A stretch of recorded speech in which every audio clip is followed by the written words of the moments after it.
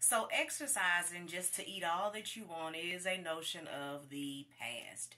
It is a notion of the past simply because it doesn't work.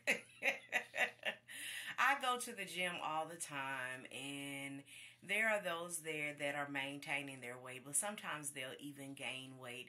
And one of the reason is sometimes there is a error message that says, well, I'm going to the gym tonight so I can eat these french fries and hamburgers.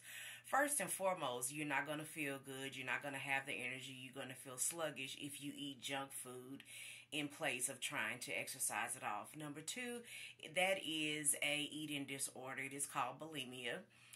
In order to gorge food so that you can work it off. And exercise does not burn that many calories.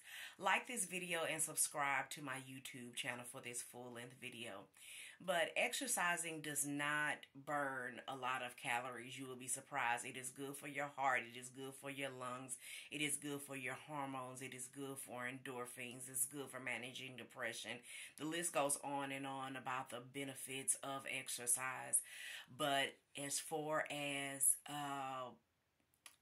burning calories, it does not burn that many calories.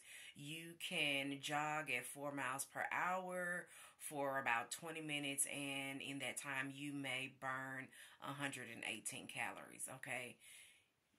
A small cup of coffee can give you 118 calories, okay? So the key point in this is that exercise can be futile if you do not include a changed diet with it. You have to have diet and exercise. They work hand in hand. And really and truly, diet is really maybe about 60% of the effort. Then you need rest, about 20%, and then exercise is about 20%. But once again, exercise, even apart from weight management, is just good for a host of health issues and health benefits, okay? So A+ for exercising. But again, the notion that I can exercise and get away with eating 2 Whoppers this afternoon is not going to get it.